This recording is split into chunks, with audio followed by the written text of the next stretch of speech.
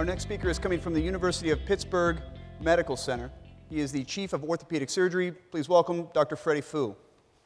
It's an honor for me to be here at this meeting. I'm a surgeon, so I do not usually come to this meeting, but Dr. Sampson really put on a very good, well-organized meeting, and I'm learning a lot myself. I want to share with you what we have done in Pittsburgh in the last 60, 65 years. Maybe you can relate what you're doing today. Disclosures. Now, I think we have to respect the past, to understand the past, so we can move forward, especially mistakes that we make.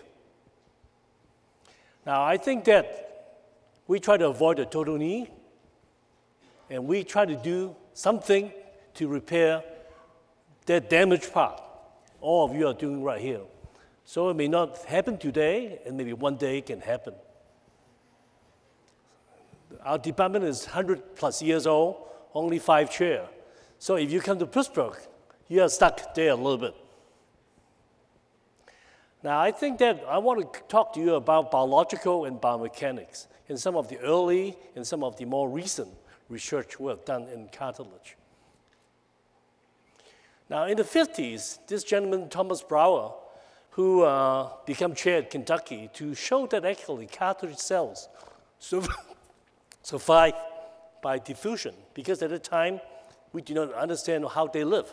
There's no blood supply, no nerve supply. Henry Mencken, still alive right now in the 80s, professor at Harvard, but when he was in Pittsburgh, he actually showed the cartilage cells, the control cells, are active. We thought it was a not active structure. They showed there's mitosis, and in fact, I would think that it's most like a heart. It's like an organ, very active structure. Imagine you pound this millions of times a day, and it survives, and sometimes it's a problem. So it's really active, living structure, like the heart. Now, also in the 1950s, this gentleman, Hand, who's an alumni at Pitt, when he was in Mayo Clinic, won the Nobel Prize by steroids, treating rheumatoid arthritis. So it seemed to be a great thing to use. And of course, we started injecting steroids into the knees, and Dr. Mencken, actually, from our lab, showed that actually the steroids, although give you symptomatic relief, but actually will decrease the proteoglycan secretion on the chondrocytes.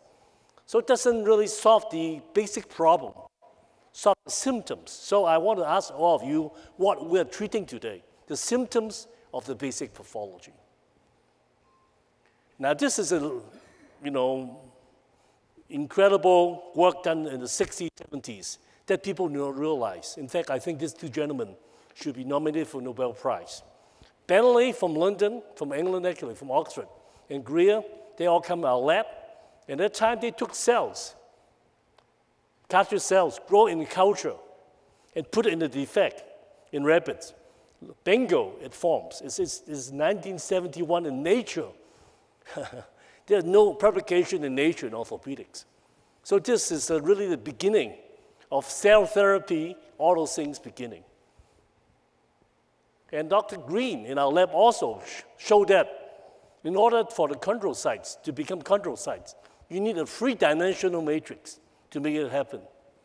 Just like all of you like to live in a bigger house, more room to run around than living on a flat bed. Okay, this is exactly what happened. So all this work is now being used today to really grow cartilage cells, put matrix in. And this is the Swedish technique, and exactly 25 years later. So I would say that these are the really pioneers in tissue engineering. By the way, the term was founded in 1988 by Van Mao from Columbia University. So these people are 20 years ahead. Even they named the name, and now today you're talking about tissue engineering. Now, I want to put this link together. How do we link biological to orthopedics and maybe to your world? And they come from wear particles.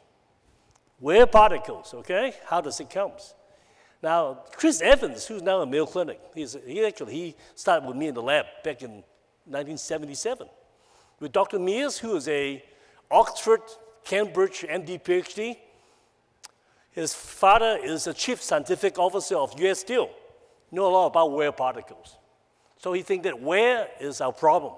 Looking at wear in the knees, sticking needles into many people, including myself, and see what happened. See all those particles in there. But it's hard to make a correlation. What happened to these wear particles? Okay? Until something came along. New thing doesn't mean it's always good. But if something, complication happened, we learn something. So in the 80s, we like to put artificial ligament in the knee. You are probably too young to know about it. I put about 50 Gore-Tex in the knee. And with the rupture, my God, it's wear particles everywhere. Now we did a study that showed us wear particles. Interocular synovium. Synovium will secrete all the cytokines and destroy the whole damn knee. Okay, this is what you're dealing with PRP and stem cells today. We study all those things very carefully, very carefully. And with that idea, Chris Evans and Paul Robbins was able to be the first in the world in orthopedic to use gene therapy to put those viral vectors with IREC, into the cells of chondrocytes and suppress the secretion of cytokines. And this is what you are doing today with injection, except this is much more sophisticated. It costs much more money to do. All right? So you have to understand your limitation where you are today, with this kind of idea. In fact, we have the first trial in gene therapy in Pittsburgh, in the front page of New York Times, right here in the 90s. Except that we have a problem with gene therapy because of complications occurs, like you're going to see today, the complication from stem cells, from PRP2 maybe. And with that, most of the gene therapy gets shut down, and not until this year, last year, the Korean bring this back, and now there's the first commercial available of gene therapy for arthritis in the world from Korea right now. So it takes 30 years, ladies and gentlemen, to get where you are. I know that you're talking about 15 years, maybe 10 to 20 years, and maybe take a long time. Maybe you're too impatient to wait.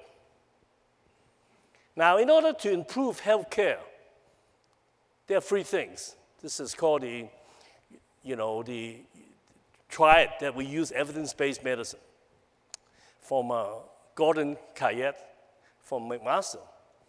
Individual clinical expertise, like I'm the expert, the patient expectation, it works, and then the best clinical evidence. But in order for us to do it fast and have a faster return, you find a famous doctor, surgeons, or other doctors, the famous players, and a new treatment.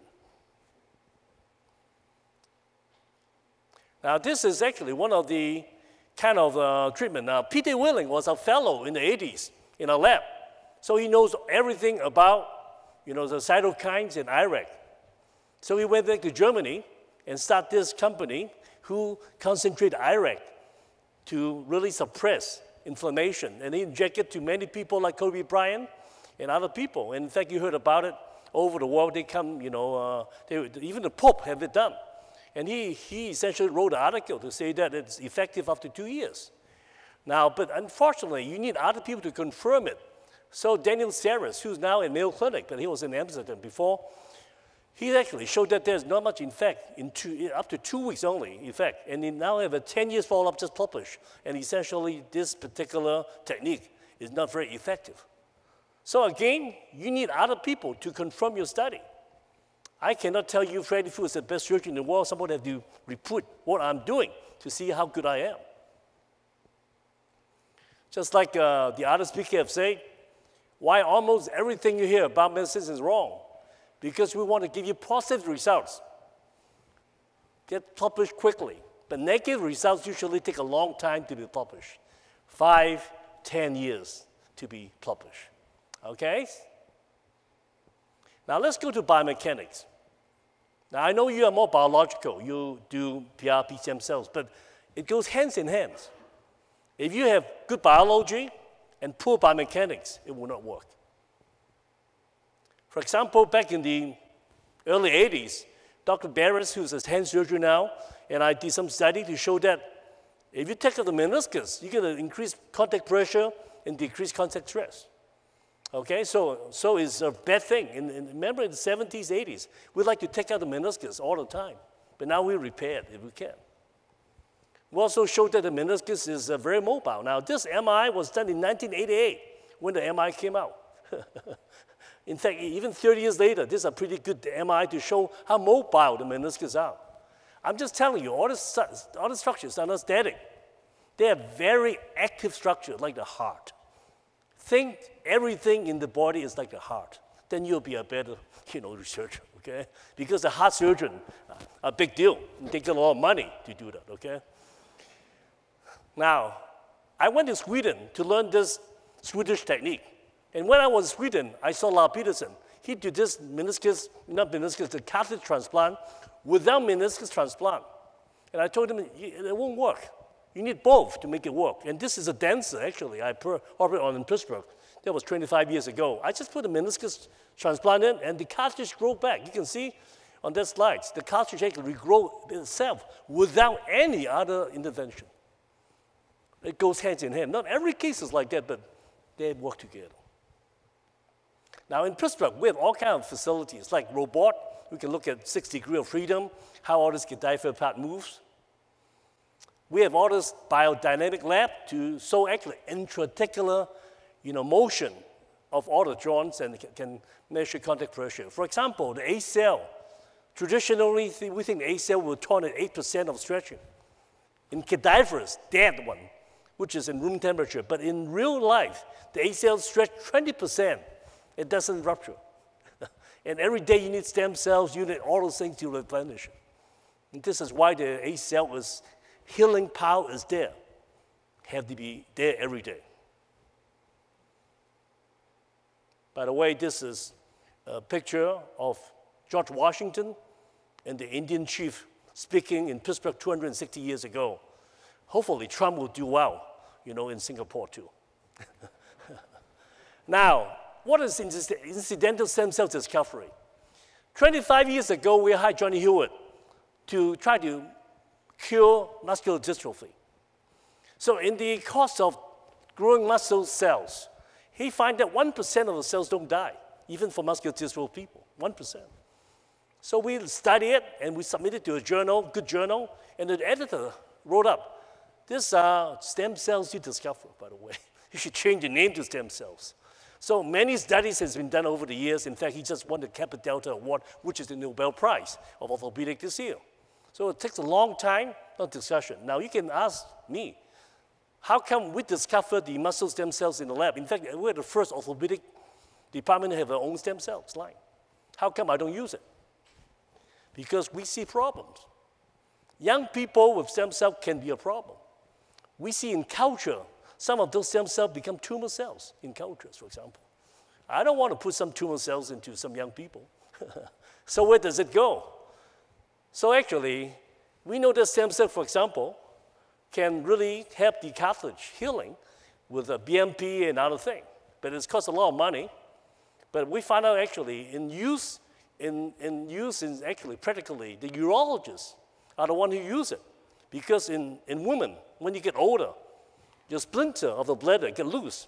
And surgery is very difficult, plus not reliable. So we use the stem cell to inject into the splinter. And now 85% successful.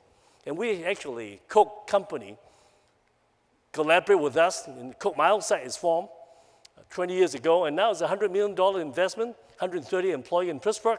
In fact, we are the, almost department-wise, we have created the most jobs in the whole Pittsburgh from one department.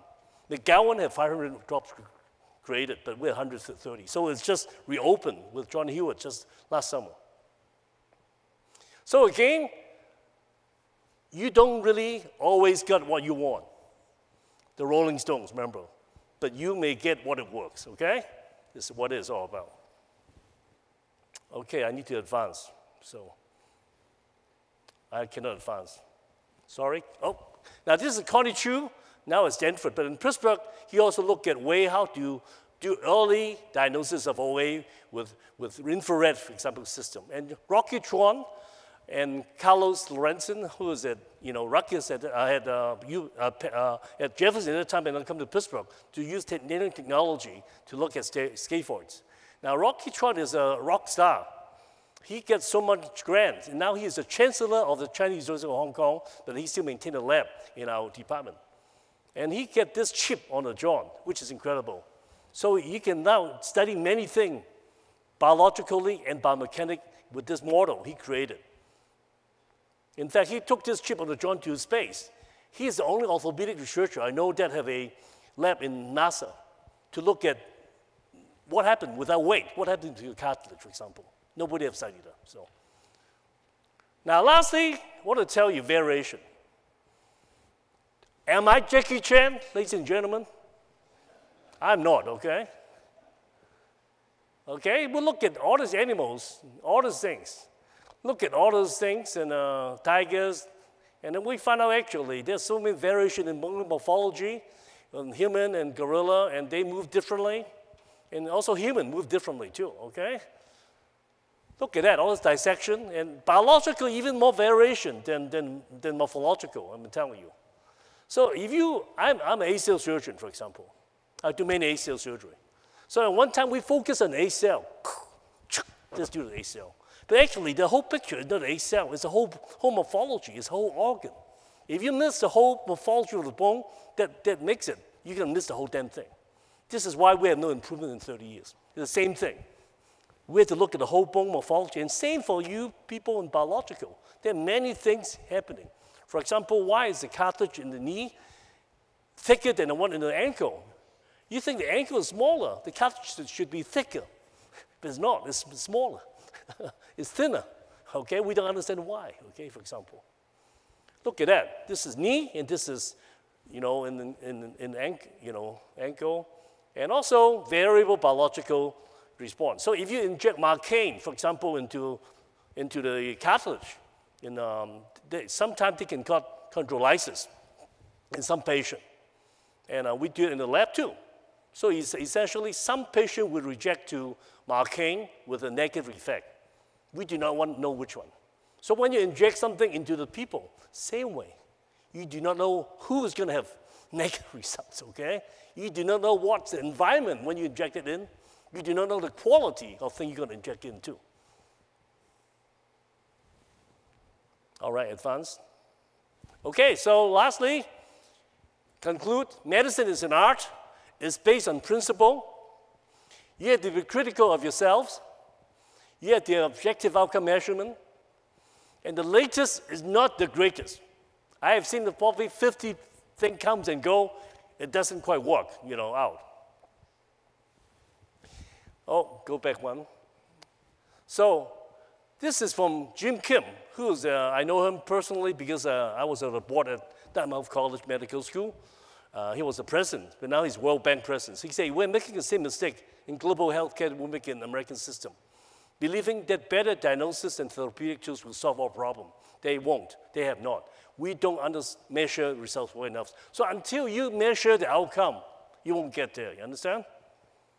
Until you know how much money in your wallet, you're not going to get more money. Same idea. So in conclusion, ladies and gentlemen, innovation is necessary for continued advances in healthcare. However, innovations need to be supported by evidence, both basic science and clinical, and not market-driven. Progress in healthcare requires publication of both positive and negative results, and positive findings should be independently verified. Thank you very much.